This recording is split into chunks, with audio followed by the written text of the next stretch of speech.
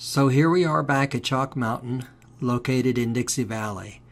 The road labeled Dixie Valley is about 35 miles east of Fallon, Nevada.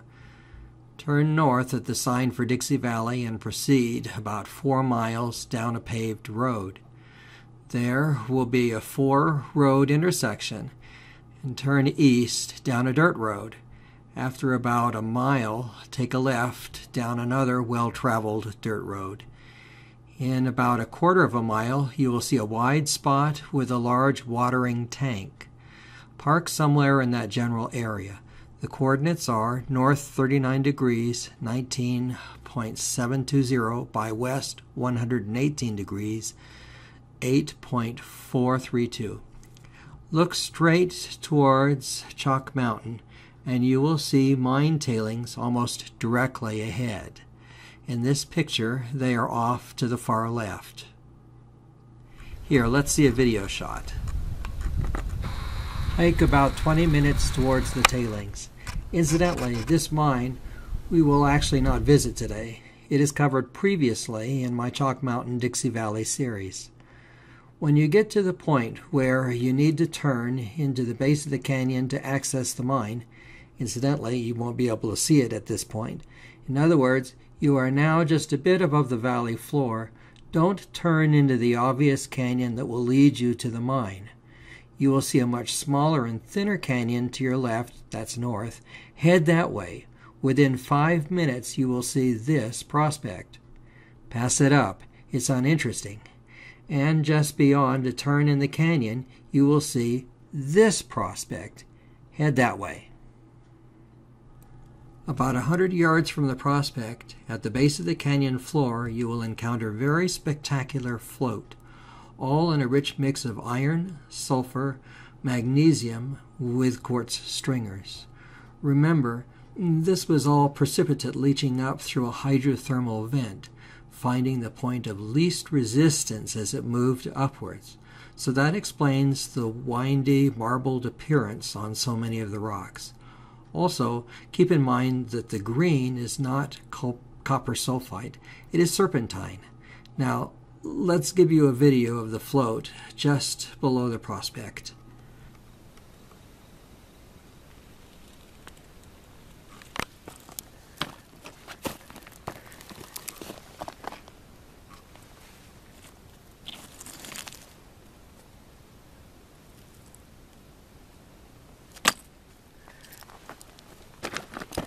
Any material with red is heavily iron-laden. You'll need a ferrous discriminator to properly metal detect this material.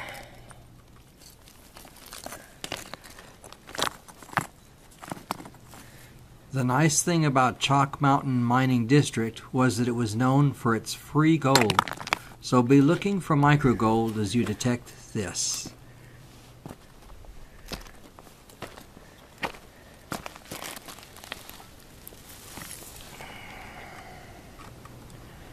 I appreciate this district, and especially the west side of the mountain, because it has been so untouched since its mining heyday in the 1930s.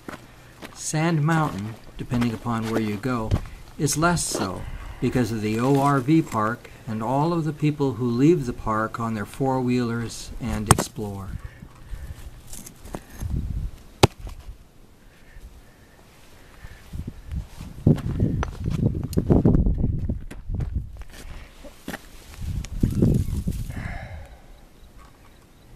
In its drop, you can hear how heavy with minerals this material actually is.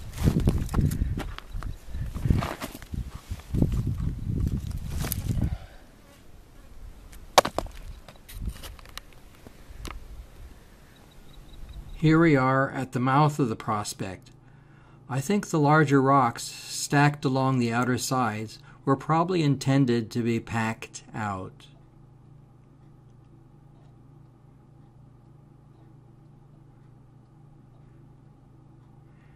And then here is the actual excavation. It only proceeds in about 5 feet, but the whole dig is in a very loose laminite serpentine material. It might be a wise move to crush the material up and look for free gold. The nicety is you wouldn't even need a rock crusher for this. The material is very, very loose as it is.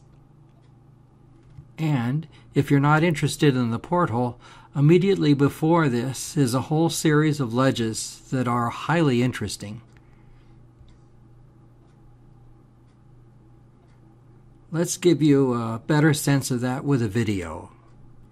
Here we are climbing up to the portal.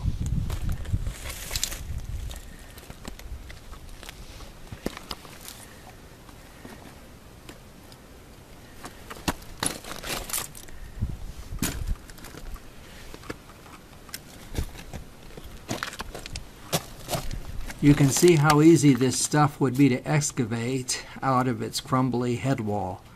Be sure, though, to bring gloves. This material is very sharp.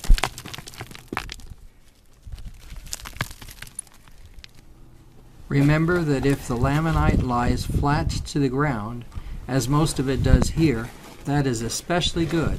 The gold will tend to sink to the lower basal level. Now here we have a foot-wide inclined plane of materialized matter. The coordinates for this prospect I will leave above in the written notes. Now, to end on a sad note, the teetering building we visited so often last summer in our series, well, it's collapsed.